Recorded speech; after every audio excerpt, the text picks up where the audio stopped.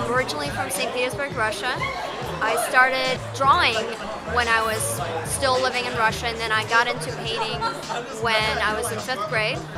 Visual arts has always been part of my life, so I can't really recall necessarily what got me inspired because I've always been doing it.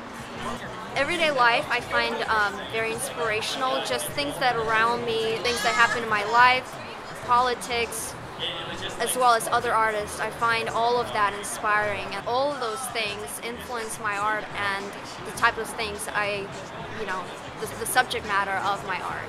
I would love to be recognized internationally for my work, and my biggest goal is to actually have my own art gallery some point in the near future. I'm Louiza Vick, and I'm a raw artist.